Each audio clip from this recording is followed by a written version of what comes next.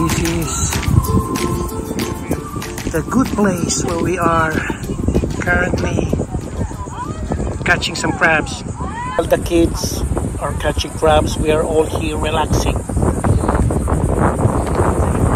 This is the parents' area.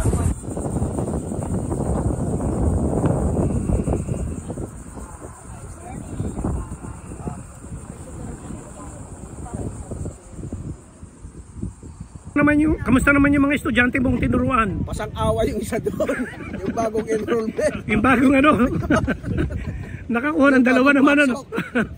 O, yun ang mga estudyante ni Bernardo. Yan o. Marami sila. 10 minutes. Okay. He got one. Look at that. Alright.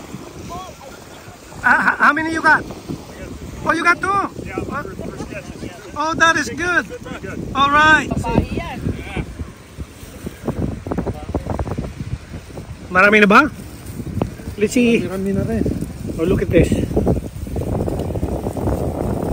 There's a lot of crabs since 9 a.m. There's Jake and Bernard teaching him how to catch a crab. And these are the rest of our group.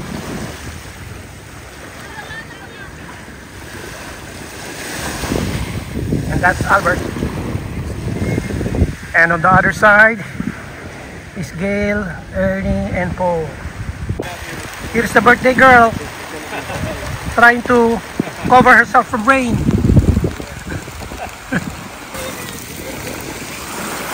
There you go, Albert. After how many minutes? How many minutes? How many minutes before you caught the crab? No, like 2 minutes. 2 minutes, oh that's good, huh? Alright. They're all now trying to catch some more crabs. Here's Peachy. Okay. She collected stones.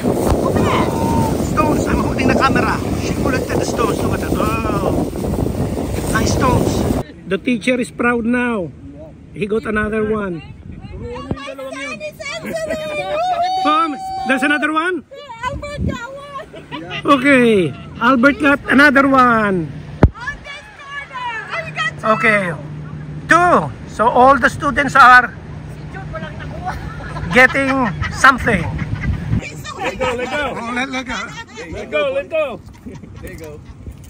Oh, you don't want to let go. There you go. There you go. All right. Nice. Okay, that's good. And this is Albert's Albert's 300 crabs. They are all trying to catch some more, and Ichi collecting stones. Kamusta? Kamusta ang teacher? Ano nangyari? Isa my son, Paul and Jake, is their second time doing crabbing.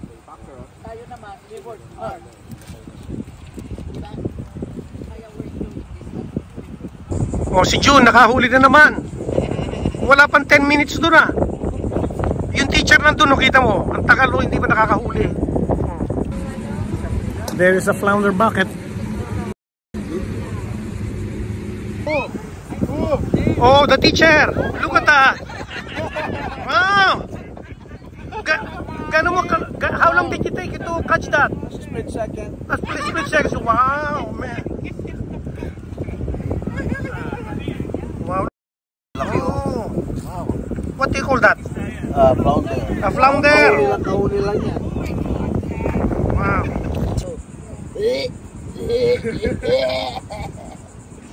Upside down. Oh wait, hold on. Yeah. Wait. I June don't want to be a got savage some more and just crabs. hold like 5 fish. Oh, more crabs, more catches. And Jake caught another one. So many crabs. This might be the 20th or 25th crabs.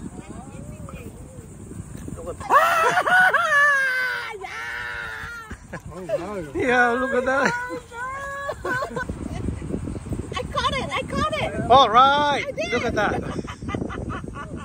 Bernie got two. Man. My trophy. Hindi pa ba? Doon nag-fishing si Bernard. So,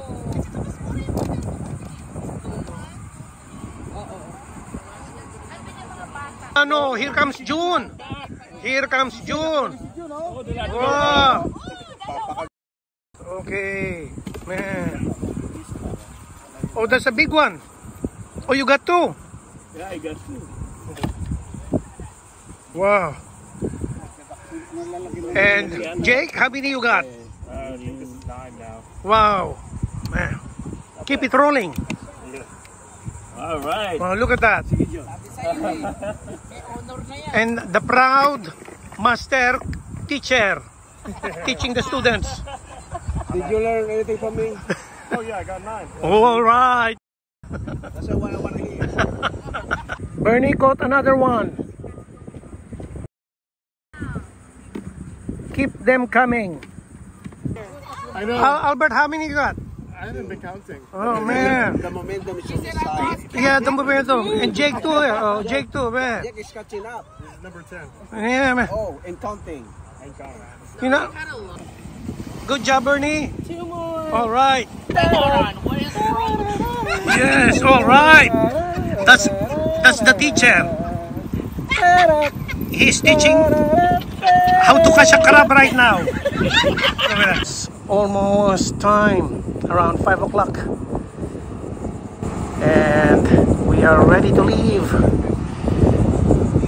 The two kids, two boys, actually they're young adults.